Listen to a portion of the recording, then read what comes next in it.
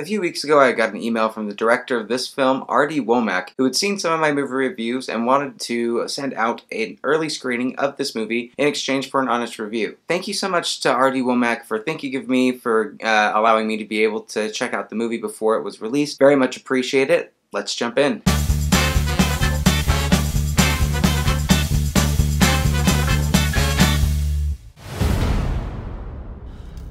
Hello?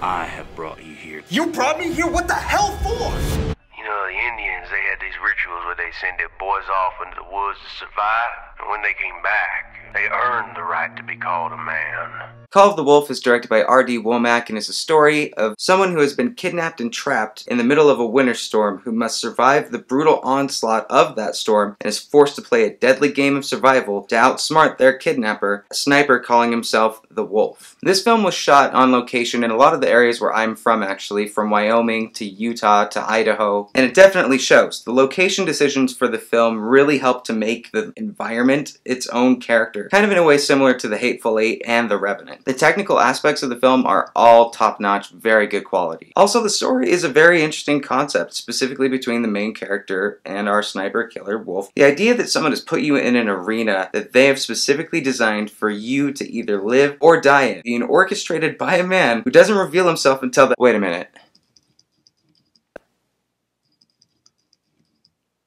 Okay, sure, when you think about the story, it essentially is the love child of The Revenant and Saw. However, what the director was able to do with this movie is set it apart and make it more of a character-driven piece, more of like a thriller drama, and that gives it its own unique flavor to the movie. The first act is by far the strongest, introducing us to the Wolf by way of only hearing him on a walkie-talkie, challenging and taunting our main character, who you see as immediately kind of a white, privileged, millennial, kind of man-child in a way.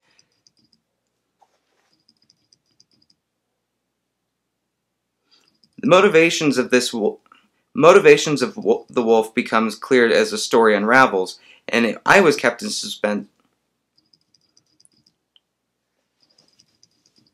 The motivations become very clear as the movie progresses in this slow burn thriller, and that kept me in suspense through the entire thing, wanting to know what really was the reason why this person got kidnapped in the first place. The issues with the film have nothing to do with like the technical aspects of the film. The lighting, camera work, sound, that's all done very well. But where the film drops off is unfortunately in its main character and in some of the pacing of the second act of this movie. In a film where the characters' moments are brought into the spotlight, you expect to have them written and acted well from the performers. However, both of these things are missing in a majority of the film. The main character is set up to be unlikable, struggles through the entire film to win back the audience, and you can tell that the film is trying to get you to now be okay with the main character, that he's kind of redeemed himself. However, it didn't really feel earned. There's often a lot of weird pacing with the dialogue. There are some times where I wasn't sure if it was supposed to be slapstick humor, meant to be making fun of itself in type of a meta way, and that was what threw me out of the movie the most. Also, while I understand the Wolf's motivation for kidnapping this guy, as well as a girl who's introduced halfway through the film, it just doesn't add up. And at the end of the film, you don't really feel any weight or gravity for what the characters are going through because you don't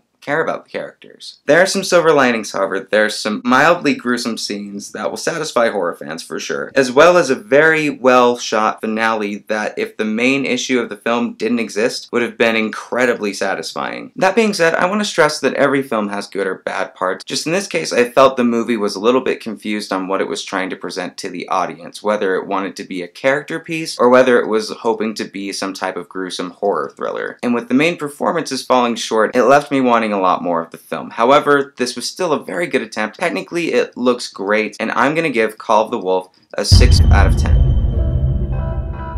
I will post a link down below to the film and where you can go and get tickets if you're close. Thank you so much to the director, R.D. Wolmack, for letting me review this film. You've got tons of talent, and I can't wait to see what you're gonna do next. Again, thank you as always for watching, guys, and I will see you at the next review.